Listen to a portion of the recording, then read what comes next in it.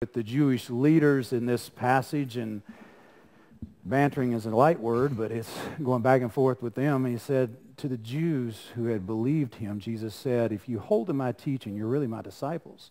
Then you'll know the truth, and the truth will set you free.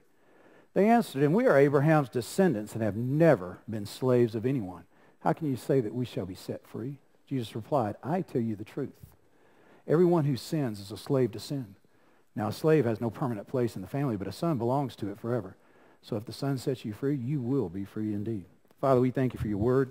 Thank you for your blessing upon your word. And just ask you, Lord, that you will just allow the power of your Holy Spirit just to change. And Lord, we do everything we can in our lives to live a good life, but Father, that's not even good enough. And I pray, Father God, that you will transform us according to the power of your Spirit and your word. And thank you for that, Father. Let us truly be those that are set free. In the name of Jesus. Amen. You may be seated.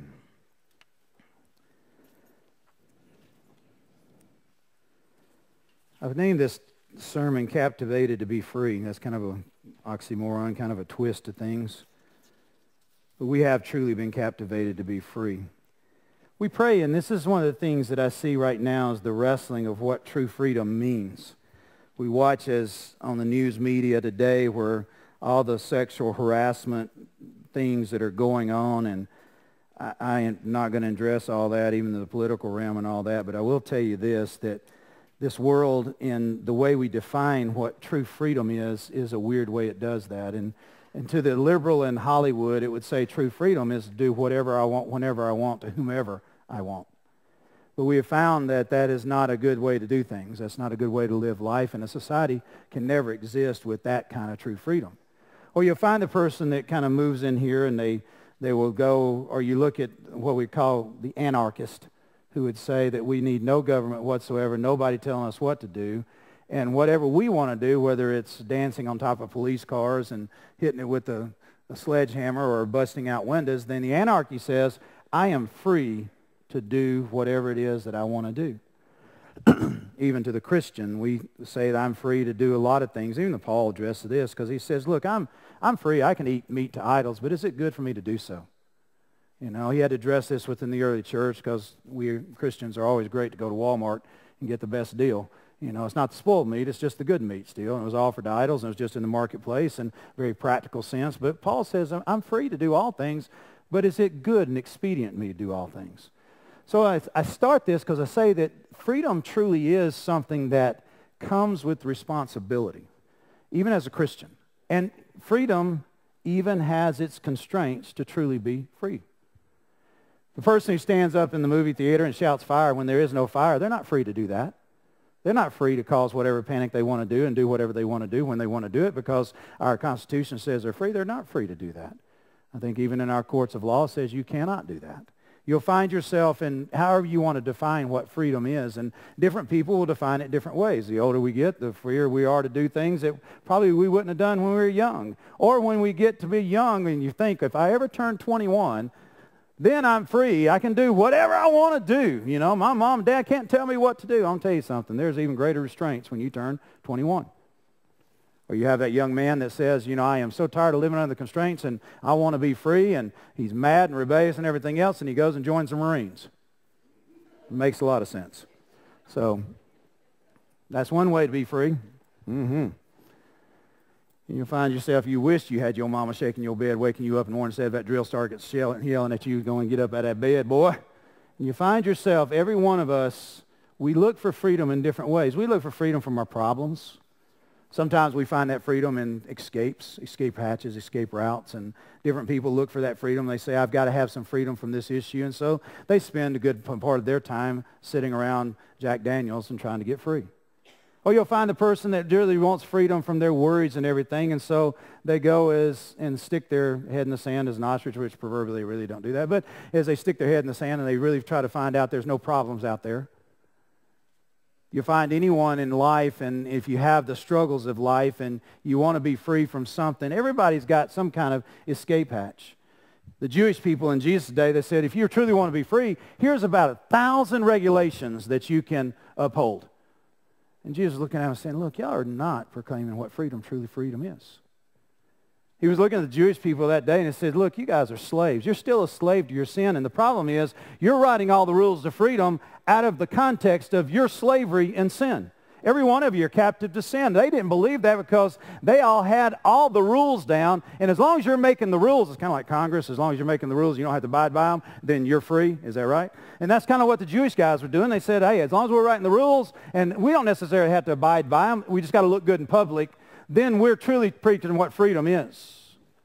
Jesus had a different idea on this because he started looking at them and said, look, you are not really children of God. You are not even free. If you're teaching, if you're going according to my teaching, then you can truly be free.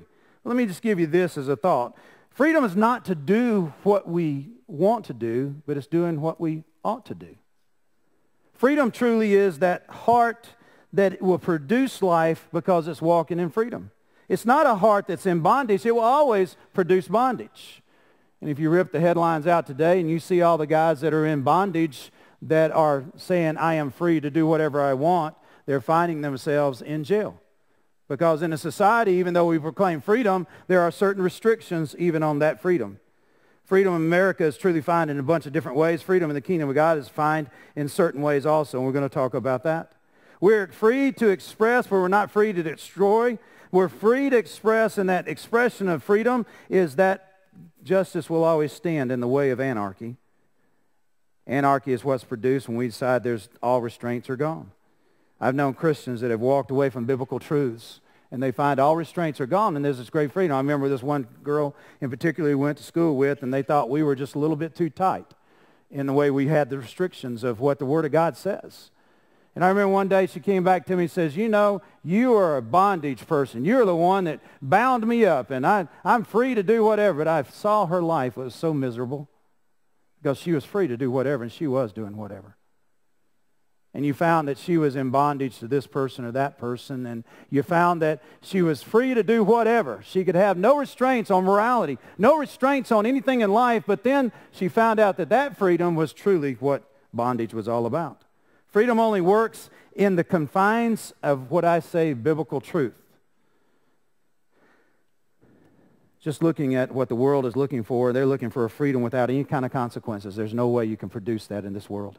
God's got a structure, and he's got a way, he's got it placed out there in the structure we find in Scripture. The only way a democracy, a true republic, democracy is built in a republic, in America could work, is because it's built in the biblical truths. You got to have some kind of guidelines. You got to have some kind of boundaries. Freedom in this world, because, and I'll tell you this, because we are of fallen nature, needs those boundaries. If we start coming up with all kind of different ways, it'd be like the guys that used to come around, and there was one particular group, and I think I was telling the men a few weeks back in the Bible study, but there was a particular group that came to Adamsville, Tennessee, and they started preaching a gospel that was totally opposite of the kingdom of God. One of the things they were preaching was that Pentecost was the second coming of Christ, and I was sitting there going, what? And I always despised it because we had one guy that was a Sunday school teacher that believed that Pentecost was the second coming of Christ, and he was teaching Sunday school when I got there, and I was like, and he would look at me like a puppy with his eyes closed. And I would look at him like, man, you have just gulped down something that's big you should never got taken hold of. And so we finally came to the conclusion that he was wrong and I was right. Not really. I wished he would have. But finally he said, I can't teach Sunday school anymore. I said, okay, that's fine, because you're not teaching biblical truths. You're not free just to teach whatever it is you want. There are confines of those biblical truths. We just can't say, hey, you know, whatever it's today. And that group that came through teaching, they took a bunch of people captive, and they were tent-making revivalists kind of thing, and they came through doing that. And I looked at that, and I was saying it was so confusing for those people because they said this is what God's Word says, and it was bringing freedom to them, and they would look at everybody else as if you were dumb and you couldn't figure these things out. Well, somebody that's walking in true freedom is someone that's living in the heart of what I call the outpost of the kingdom of God. And what I mean by outpost is the kingdom of God should be that little piece of heaven here on this earth. It should work just like it does in heaven. Now, there's sometimes it doesn't work that way. And I'm not talking about the church. I'm talking about the kingdom of God. Every church has its dysfunction. And the reason it's dysfunction is because we're here. There are dysfunctions in every church, but I will tell you this, the kingdom of God of righteousness, peace, and joy should produce some of the greatest freedoms in people's lives because we're walking in that righteous place with God. And Romans 14:17 says that is what the kingdom of God is righteousness, peace, and joy, and that we should pursue those things. Righteous means that right standing with God. If we're standing in right with God, that should produce some great freedom in our life. But you know what it also does? It brings some great confinements in our life. It's like one guy told me one time, and it's like the preacher said, he said, I can drink all the drink I want to and go with all the wild women I want to. It's just that God has changed my want-tos. Because I live within the constraints of the kingdom of God. I understand the consequences of everything that goes on. What Jesus was telling the Jews of that day says, you're still living in sin, and you're making the rules on how to be free, but you're still in sin. You got to understand, it's a heart change that's going to produce truly freedom. It's a heart change that makes a difference when we want to believe what the Scriptures have to say. It's that heart change that really can be sitting in the middle of the kingdom of God. Now, I got to thinking about this because I do believe that we are what I would see, if you go back to the old Western days, and I want to take you back a little bit here. You go back in the old Western days, it is truly that outpost of that fort that's out there in a harsh land. You got to think about it. It says we're aliens and strangers that are living in this land. We're not here to set up camp and to stay here. This world as we know it and the order of this world is going to pass away. If that's shocking news to you today, go back to your scriptures and see that. He is going to take this old way of things, the sin-laid world right here, everything that's happened, and we think, because the humanists would say, hey, we can create something that's a utopia here. Well, they've been trying to do that for many, many, many years, and you know what? We keep ruining it as human beings because in our fallen nature, we are susceptible to captivity of our own sins. And so what God has done through his Son, Jesus Christ, he has set up an outpost of heaven. We call it the kingdom of God. The kingdom of God is built within the parameters of the biblical truths. And if you want to hold to the biblical truths, you can live within a great amount of freedom. I was thinking, how would I describe this even in nowadays vernacular, but in past times? For those who aren't old enough, you have to go back to whatever I forget what even channel it's on, but the Bonanza. It's on the channel. You can go back and watch it. For those who aren't old enough to figure out what Bonanza is, Lifetime, different things. It's on the old channels. We got to watching those things. The boys liked watching Ponderosa, and the worst thing you can do is get engaged to one of the boys on the Ponderosa because you're going to be dead before the episode's over. I had to spoil it for them. I said, she ain't going to live, son. She is not going to live. She's going to die. Don't fall in love with little Joe. You're going to die in a gunfight, and you didn't mean to. Anyway, Ponderosa, I started thinking about that because here's Jesus, and he's walking along here, and he's talking to the Jews and said, look, you're missing the point here. You're not living in this place that you think you're supposed to, you got this freedom and stuff. And so just think back to the Ponderosa. You had Paul living there, and he had this widespread Ponderosa, and it was a wonderful place to live. And they knew exactly where the Ponderosa's limits were because anytime somebody tried to edge onto the Ponderosa, they'd always find them. And you'd had several times people would try to sit there and live within the Ponderosa, and they didn't belong. And so you'd have Adam, because he was a tough guy in black. You'd have Adam ride out with the legal sense. Then you'd have Holster ride out and say, look, I will move you if I have to. And then you had little Joe to show up, and it was just hot about everything. I love the days of Ponderosa. It's pretty simple. You go back and watch those now. They took on a lot of social things that were going on during the day. They did. And their themes and stuff that ran through that. But I see most of us as we look and we see the Ponderosa, this is the outpost, and it was built in Nevada. It was out there in Virginia City, and it was around there. But you knew there was parameters around this Ponderosa. And in that Ponderosa, you could live happily because all the resources you ever needed was at the Ponderosa. You had all the cattle you needed, had everything you could imagine, had everything that could go on. There was just perfect life to live right there on the Ponderosa. And you'd see some of those views that were pretty awesome. That was where true freedom is found. But you know, the funny thing is they talked about going out and mending fences, but you really never saw fences around Ponderosa because that spread was thousands upon thousands, if not millions of acres. When God calls us to the kingdom of God, it is like living in a place of an outpost. It is living in a place, and there are parameters on the Ponderosa, just like there are parameters in the kingdom of God, but it's not really fenced off to keep us out or keep anybody in or keep anybody out. But there are true parameters that are there. You can be in that Ponderosa, and you can know here's where it stretches out to, and it's kind of like what we used to do around here. If you wanted to know the limitations of boundaries around here, you go over to that old oak tree is where it goes, and it goes down here to this fence post, and that's kind of the way it goes. But here's where the kingdom of God differs a little bit. Jesus said to the Jews of that day, he says, if you want to be free, you got to live within these biblical truths of my teaching. And those biblical truths are pretty good outlined. Now, what the Jews had done, they had put up fences everywhere. They said, you can't do this, you can't do that, you can do this, you can't do that. And if you do all these things, walk in the right way, do the right thing, then you can truly be free to do whatever you want to do. But you never could measure up, because every time you think you're measuring up, they'd put another rule on there. Here's what I have found in my life, and here's what I have found in this captivated to be free part, is that we live in this kingdom of God. It is the realm in which God truly grants the greatest amount of freedom. But that freedom is only found in the constraints of his word. I wish I could tell you there was some other way to do this, but I will tell you this. Think about heaven. Next time you think about heaven, and if you really think about it, think about your own life and how it fits in heaven even right now. How would what we do here right now fit in heaven? Now, this old adage of that person standing over in the corner crying after he first got to heaven because he was missing his favorite TV show the first week. Or we have that thing that we think of heaven's going to be like, that we're all going to be doing Alabama football or Auburn football. We won't be doing that. There won't be any concussions in heaven, and I really wouldn't want to line up against an angel. You know what I mean?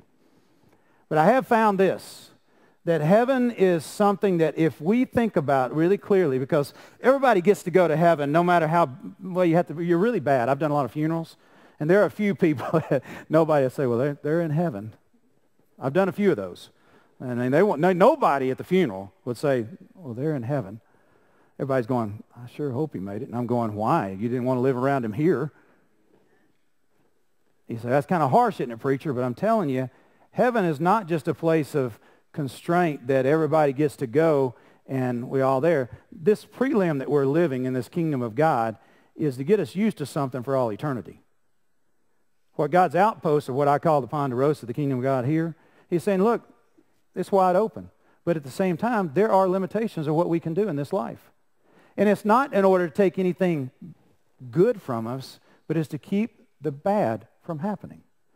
You know, when he tells us to give up those things that wound us the worst, and what happens is that when we get wounded in life, and God says, you can't keep that unforgiveness. I think, well, that's kind of unfair. That person harmed me, and so it's so bad he harmed me. I will tell you this. There is no revenge in heaven. Because you hate them here, you're going to get to carry that to heaven. You know, you're dragging this into the pearly gates, and you're going, I got all these people I hate, and I got an agenda, God. I'm going to bring it on in here, and I got this agenda, and I want to tell you what, we're going to work on this over eternity. You know, Joe over here did this to me. I want to tell you what, I want the trap door to fall out and him go straight to Hades. Now, this is where it gets a little squirrely. Because you're standing outside the pearly gate. God says, you want to dump that out there? No. Well, that 6-inch drop that I believe is there. There's a little 6-inch drop. And all of a sudden that thing jumps. It's kind of like when you're on the elevator and does that little jump and you get scared. Then God will look at you. Do you really want to get rid of that now? Yes, sir. I would love to get rid of all this stuff, not bring it into heaven. I think that 6-inch drop is going to do away with a lot of our bitterness and hurt and pain and all that stuff. Because we think when Jesus tells us, says, you got to get rid of these things. That's where you live on the Ponderosa, and true freedom is that these things do not belong in the kingdom of God. And I look at these things and I kind of go, Lord, to have true freedom means that I've got to get rid of this sin nature that's in me that wants to hold on to that stuff. I want to hold on to sin. I want to do these things. And God's saying, look, I've changed your want-tos.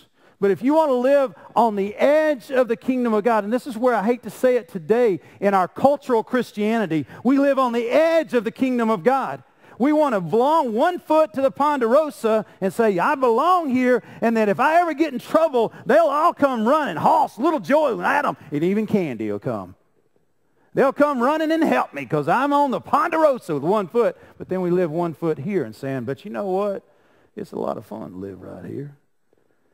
Pilgrim's Progress was a great book, and it was one of those, if you want to read, it has so many allegories and illustrations of different things, and you get in the slew of despondency and different stuff. Because outside of the parameters of where we're the kingdom of God, there's a lot of things that happen right out there. You can look at that and you say, well, it's not going to hurt too bad. I'm in the kingdom. And Jesus says, I want to tell you something. One of those jumps, and he's trying to tell the Jewish people, says, you're still a slave to sin. The way we know we're in the kingdom of God is our want tos really change. Does that mean you'll never sin again? No. What it does mean is that there's a heart of repentance that takes place. I hate when I do that. God, I can't believe that. I am so sorry, God. You know, and I guess the tragedy, because I've seen people, and they have done that jump so many times. And you're kind of going, and you know what? It gets so hard to get back. And it's not until a brother or sister comes to you. And when you get 3 or 4 steps out here, Ponderosa's in sight. The kingdom of God is there. I can come back anytime I want to, because there's an open door. And that song Jamie sang at the beginning, beautiful. I've always loved you, because that's true. And God is beckoning us to come back and live within the realm of the kingdom of God. But here's where we think, I'm truly free to do whatever I want. But yes, you are. And here's the love of God I don't understand. I really do not understand that. How he could love me so much to let me have a choice. I don't understand that love. I don't even love my sons that much. You say, well, they're older. But I try to influence their choices. I make no bones about it. I still look at it as a daddy, just like my Heavenly Father. He tries to influence my choices. That's why when Jesus said, if the Son sets you free, you are free indeed. Now, he's got you set right in the heart, and this is where God wants us to live, right in the heart of the kingdom of God, not on the peripheral edge. Because we're all the time looking, saying, boy, if I could just do this. How many times have we seen, some of us that are older, you don't think about it as much anymore. When you're young, boy, if I could just do this, then that would be fun to do that for a little while. The college-age kid says, look, we're going to party our way through these 4 years, and then we're going back to normality. I'll tell you something. You never get back to normality. You lose something out there. You say, well, it's a new norm. Yes, it is. It is a new norm that happens. I saw where a young lady had posted that she was losing her innocence for millions of dollars. And I'm sitting there going, she said, it's my choice. And I'm going, what? How do you do those things? Because she's free to do whatever she wants. It's her choice. And she says, there are no consequences according to the world. There's no consequences whatsoever. The world says there's no consequences. If I'm free to do whatever I want. And Jesus is looking at these Jewish people and saying, you got some great rules and stuff, but what you have missed is your heart hasn't changed. Your heart's got to change. To live in the midst of the kingdom of God, to live on the Ponderosa, you got to have your want to changed. And see, the funny thing is, and this is what I always find even on the Ponderosa with Ben and having Joe and Hoss and all those guys, they never wanted to leave the Ponderosa. They really didn't. Had a lot of people came in. That was a setting up. Never wanted to leave. Virginia City was fun to go see, but we're going home to the Ponderosa. And I believe if God truly has saved our hearts, we have this great desire in us to live in the middle of the kingdom of God. That means where we're living that righteous life, where we're living in that place where we're wanting to please God. That's what righteousness is a right standing with God. It's a want to change. Then we have some of the greatest peace that you can imagine, because living in that place of the kingdom of God means that God is going to give you peace because you know his word is true. And his word's going to come true for you. And you're like, well, it's kind of hard. I don't understand how some things don't happen. But listen, outside of that kingdom, here's what happens. And I call it the anarchy of the enemy. He will always offer you that false freedom. He's not allowed on the land. There's not a fence to keep you in. It's wide open. But what he is what he tries to do is he leans in and says, look, see that person over there? Look what they're getting. You're not getting that. God doesn't like you. You see that person? They're being so blessed over here, and they're just living out in the world. They're just living in that place of just, I can tell you as a preacher, I look at some preachers and I'm going, how in the world does that church grow? I can tell you as a preacher, I deal with it. I'm going, I know that guy. I know him behind the scenes. I'm going, how in the world? It does. And I'm sitting there going, but what I look at is where the anarchist, he leans over into that place where you're living in the kingdom. He leans over and says, hey, God's gypping you. I mean, we've got the whole Ponderosa over here. You've got the blessings of God that you'll walk in. And yeah, there's some restriction in it. And you look at this person over, is not walking in any kind of restriction. He's kind of over there going, whatever. They're the ones that get everything. I mean, they take it and slap somebody back that slaps them. You're going, that isn't fair, God. And there ain't no punishment for them. And you're sitting there going, and God's saying, look, in my kingdom, is where great peace is. It's where great joy is. I always remember when Hoss and Little Joe, they go to different towns and they get in trouble because, for whatever reason, everybody liked to arrest a Cartwright. Because they were living outside that realm of the Ponderosa. There was always a beckoning back. And you know what? I loved it because anytime one of them got in trouble, got thrown in jail in some other place, some other town, here come the Ponderosa and all the help of it. And I also loved it when Ben showed up because he had that magical voice when he says, okay, you're going to let my boy go. I kind of picture it as a God type. Because if we live in the kingdom of God, we have full protection, full rank of here. The anarchists will always lean over into a territory of the Ponderosa and say, hey, it's more fun over here. That's just like the prodigal when he listened to that voice and he went off and he ended up in the pigs. You remember that story. That's another Ponderosa story. He thought, well, if I truly have freedom, I can get away from my father. I can get away from his restrictions. I can live my life however I want to live it. Ooh, that's one of the ways you go, slippery slide. And I was sinking deep in my sin, far from the peaceful shore. Whee! Went on down. The anarchy of the enemy will always offer us what's called the false freedom. The anarchy of the enemy will also want to bring chaos. And see, this is where you go back in Genesis. You said God created out of the chaos, out of the disorder, he created order. His kingdom is a kingdom of order. But that order is only there if we're walking in that truth. And this is when Jesus is saying, he says, I will tell you the truth. Everyone who sins is a slave to sin. Everyone has a problem. Every one of us sitting here has got a problem. The problem is a sin that holds our heart captive. The only way we can get free of that is to have that belief in the Lord Jesus Christ. He said, now a slave has no permanent place in the family, but a son who belongs to it forever. So if the Son sets you free, you'll be free indeed. What he is saying, he's got an offer. He says, if you want to live on the heavenly Ponderosa, he says, you get all the benefits of this. Yes, there are some restraints because we live in a fallen world. We live in a world that offers us up, and the anarchy is always speaking into the Ponderosa. He's always speaking into the kingdom saying, look, you can have all this. This is what it's worth. This is what you can have. And we got to listen to the voice of God and not to the voice of our enemy. We find ourselves, because he'll always take us, and next thing you know, you're in some kind of quicksand somewhere that you didn't even know about it, but God already knew. He went on to tell them, says, you are descendants of Abraham, but says you're missing the whole point. You're not living in this kingdom of righteousness. You're not in right standing with God because you got sin in your heart. And because you got sin in your heart, you will never have peace. And because there is no peace, you cannot have joy. To live in the kingdom of God means that we're going to live in that place of true freedom. In 1 Corinthians, the 6th chapter, Apostle Paul is reminding the church. There was things he would remind them of, and that was things that they should and should not be doing. Now, a lot of times people say, well, you don't want to get into what would be the legalism of everything. It's not legalism, folks, but I will tell you this. When God tells me I'm to love my enemy, that's not legalism. That's the truth that can set me free. That's not something that I have to do. It's something I choose to do because I live within the kingdom of God. Because I know that is his heart. Because he loved me when I hated him. He says to represent the kingdom as an ambassador, according to 2 Corinthians, the 5th chapter, means that wherever I go, and that's what I always loved about the Ponderosa, they could go to a town across the country and they say, I'm from the Ponderosa, and they go, oh, like everybody knew. Everybody knew Ponderosa.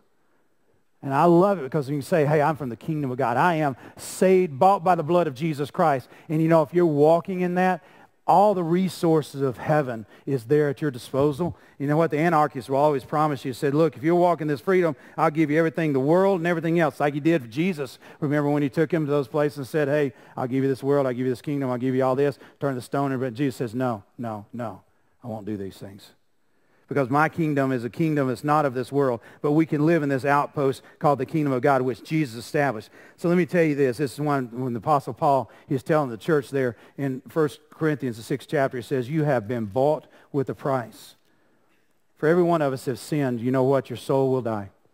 That's the bad news. The good news is every one of us sin, we have redemption in our Lord Jesus Christ. Here's the invitation. This is why it's so important, the cross. You got people out there right now who believe their true freedom is in the bottom of a bottle. Their true freedom maybe be in some kind of dope or something that's going on in their lives. Maybe their true freedom is in their sexual lasciviousness and everything that goes on. Maybe their true freedom is in I can do whatever I want to whenever I want to. I don't need God. I've come across people like that, folks, and there's nothing worse. It's like Seth and I, we were out there doing a little fundraiser at Chick-fil-A, selling calendars and stuff, and I was out there doing these, I was telling Jesse, I was out doing these calendars and going through the drive-thru, and I was trying to get Seth, getting a young man to do this and do it with a smile, because I said, you can sell on your cuteness. I have to rely on funny, okay, and fast, funny and fast talk. And so I was sitting there telling them, I was telling all these people about, you really want these calendars? Everybody wants one of these calendars. And as you go in there, and I was telling Seth, I said, this is no different than evangelism. All we got to do is present this calendar. I said, if they reject the calendar, don't worry about it. They're not rejecting you, son. I said, there's the next car coming. Don't go away with your head down. There's the next car coming. And I had several people say, you ought to be in sales. I said, I am. And I said, I love what I do, because I believe that we present the gospel. We present this kingdom of God. And as we present this truth, it says everybody is invited to this outpost of heaven called the kingdom of God. And until we get to heaven, those of us here, need to live within the truth, the biblical truths. Does it produce constraints in our life? Yes. Why is that important? Because when you lived as, let's just say, as you lived as a Cartwright, there were certain standards you had to live to. You're a Cartwright, son. I want to tell you something. You're a child of God, living in the kingdom of God. Act like it. Walk in that truth where the freedom of God is there. And when you got this, somebody that does offense to you, you forgive them. And they're going, why did you do that? Because they're living under the anarchist out here that tells them they're supposed to slap you when you get slapped. Why do you do that? Not because you're a Cartwright, because I'm a child of God. I've been bought by the blood of Jesus Christ, and Jesus has set me free. Yes, I used to be that, but let me tell you what I am now. I once was lost, now I'm found. I was not saved, now I'm saved. Here's what a saved life does, because it's the kingdom of God, the outpost of God, the heavenly kingdom, and that outpost that we live in called the kingdom, that is preparing us for all eternity. I challenge you, each one of you, and challenge myself. Think about our own life and how we live it. The attitudes we have towards our family, the actions we take towards the people around us. If it's a shame in heaven, this outpost called the kingdom of God, it's a shame in it too. How do we get out of that?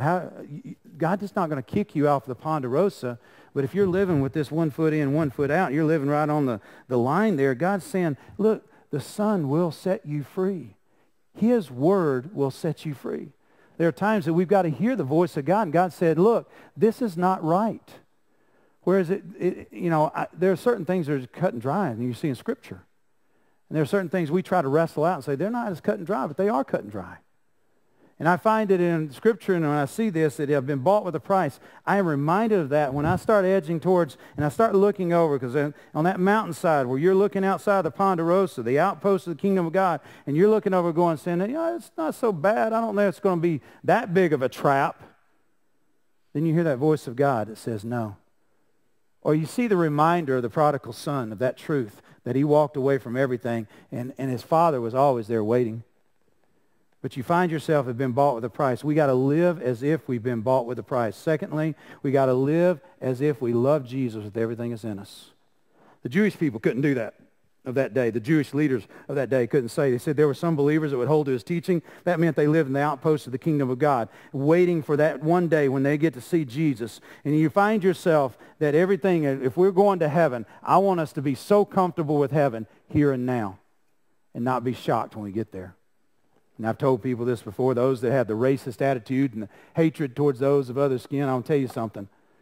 I'm calling myself semi-white these days, because people say, what are you? I'm semi-white. I like to keep everybody guessing. So Indian and all the other mixes in me. And I tell folks this, but I've told people this. I said, if you don't like someone of a different color in this earth and you think you're going to get to heaven, let me tell you what your heavenly existence is going to be. We got garden homes there. We don't have palatial, you think, well, I've got this mansion on the hillside that I don't have to see anybody. I want to tell you something. We're going to rub elbows with everybody every day. You don't like people here, guess what? You won't like heaven. If you don't like somebody of some different color, let me tell you something. When you open up your door and your shutters on that first day in heaven and you say, good morning, it is that one that you hate the worst that's going to be going, good morning. Ha! God's got a sense of humor. If you think you make it, if you make it, I say that, if you make it. Because I'm not sure if we have that kind of hatred in our heart, the white supremacists and all that stuff. They can say they're a Christian all day long, but you got that kind of hatred in your heart, you need to repent. The black supremacists, too, need to repent. Because that ain't going to go into heaven. Now I look at this, and what God wants us to proclaim is a freedom. Here's my last thoughts to you. Those people that we have listed on this right here, there are several that are probably held captive. There are people that are listed here that need to know Jesus Christ. One of the best things that you can do is to live your kingdom purpose out, everything that God's calling you. You got to live within the realm. You will never convince a soul on here if you're living 1 foot in, 1 foot out. You'll never convince a soul that Jesus Christ can save them because they look at your life and they're confused. It's more important that we live in the heart of the kingdom of God, that we live according to his biblical truths. If they see you and how you live your life, and if you cheat, if you steal, if you lie, you do all these things, but you go to church on Sunday, they want no part of that. I can tell you that right now. One of the greatest stumbling blocks is a Christian that's living on the outer edge of the kingdom of God. Outer edge, not inside even. That's one of the greatest stumbling blocks I've seen. And one thing I want you to know is if we're living in this kingdom of God, we're not just living there for ourselves, we're living for others. We're living in this freedom. We are captivated by God's love, driven by God's love, and that captivation produces his grace. His grace is what motivates us to want to do what is right. I will ask you this. Do you need a want to change in your life? The challenge is, do you see something in Scripture? Maybe you can pick anything. You can say giving. You can say forgiving. You can say mercy given. Anything. Pick anything. God can change your want to. I don't really want to forgive that person. You don't understand what they did to me. He can change your want to. There are certain things we can talk about that. Don't just think everything's carte blanche. We can talk through some things, but there's a truth that you hold on to in Scripture that sets you free. You know, that revelation that the prodigal son, if you've ever been around a pig pen, I have, there's nothing worse than living in one, having to feed the pigs. But that revelation he came to, he says, look, my father's servants eat better than this. And they live better than this. I'll go back and be my father's servant. His father would hear nothing of that. But that was a truth that transformed his life. Any of us, and if you remember what it was like before you got saved, there was a truth that transformed somewhere in there. Somebody said something, or the Word of God was spoken to you that transformed you. And no longer did you want to live there, but you wanted to be in the middle of the kingdom of God. And sometimes that comes with tears and sorrow. But what I have found in my life to walk in true freedom is a choice that I make to hear the voice of God and God's word speaking daily. I can choose not to. I really can. Every one of us can. But true freedom is found in what Jesus said. Those who believe me at my word. He said, if the Son has set you free, you are going to be free indeed. And I will say this, free to do what we ought, not just what we want. Man, I need that. There are people I don't really like, if I confess that to you. There are people I struggle with, even as a pastor. You say, you're supposed to be next to perfect. No, I'm not. There are times that I don't want to do something right, and God says you got to do right. And I don't really do it for you. I want to do it for him. It helps to do it for you guys too, but I want to do it for him. That's where the change of true freedom is. That I choose to do what I ought because of the power of his word and his Spirit speaking. He told the Jews, he says, you'll always be a slave. And I said, we've never been a slave. No, you are a slave. Years ago, it's like the bondservant becomes from a slave to the rights of a son. You could choose to do that if you no longer wanted to be a slave, but you wanted to live within the confines of that master. You could go to him and say, look, pierce my ear. I'll be known as yours. Folks, he has pierced our heart with his love. We should be known as his. Ponderosa's yours. Till we get to heaven, everything's going to be good in heaven. But let's act like it while we live in this kingdom outpost and show the world. There are people that are dying to see this. It's our responsibility to share it with them. Let's pray together. Father, I just thank you that you allow the power of your Holy Spirit in this place, Lord. Show us that we are not living for ourselves. No longer we are in this outpost called the kingdom of God. It is the kingdom of heaven that you have planted here on this earth through your truths, through who you are, and because of the shed blood of Jesus Christ. You invite us to have a changed life living within the confines of this kingdom of heaven. And Lord, it's not a constraint that takes anything from us. It is the confines of your grace that empowers us to live what true life is. We thank you for that. We thank you that you've given us a new name in heaven. We'll be known by. We thank you, Father, that while we're here on this earth, we are to be your witness, your testimony, as alien strangers walking through this land in the outpost of the heavenly kingdom of God, to proclaim you till you come. So, Father, let us be those that walk in your freedom. And Lord, when the anarchist cries out to us and tells us, it's great over here, let us listen to your voice and not be deceived by the wolf that will always come to destroy. And Father, I pray that you will grant us your grace. You have given us your mercy, which is new every day. But grant us your grace to empower us to live in this kingdom outpost, where we are your witness, and for everyone we have listed on this cross, our influence of that witness can be transformative for them. We thank you for that, Lord. Save us from ourselves mostly, Lord.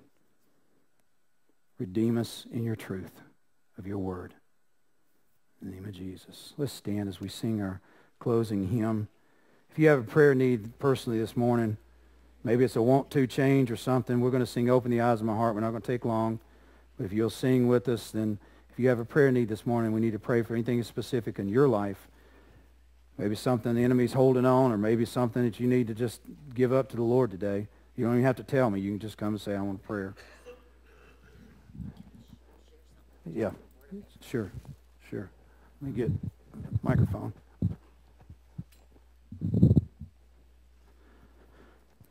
This has just been burning in my heart ever since Donny stood up there and said, how long do we keep doing this? And I know that, I said, every name on that cross is burning in someone's heart. And I've watched, as people, a lot of times it's the same people that come up week after week, and they're either clinging to the cross or on their knees praying for someone. And I just wanted to encourage you to not give up those prayers. I was in that situation where I was praying. I was fighting the enemy for my son Matt, who you all know Matt. And I knew, I'm not going to share anything that he would not tell you himself, but Matt had walked away from his first love. He had gone out into the darkness. And I cried, and I spent so much time fighting those forces of darkness through prayer on his behalf. And I knew that I was not the one that was going to be able to draw him back. I was Mama. I was not the one. So my prayer was, God, please, you know what's burning in Matt's heart. You know what it's going to take to draw him back. Please put a person in his life that is going to speak what he needs to hear, that will draw him back to you. He did just that with the simple word of, go to Guatemala with us. That's what was burning in Matt's heart. That's what he needed. I look around, and I do not like it when I don't see my son in church. But today, my son is preaching in a pulpit in another church. So do not forsake your prayers. God is hearing them, and he is working even when you don't see it. Like my bracelet said, with God, all things are possible. Awesome, Cindy. Appreciate it. If you have prayer this morning, I invite you to come. Personal prayer or public prayer. Open the eyes of my heart.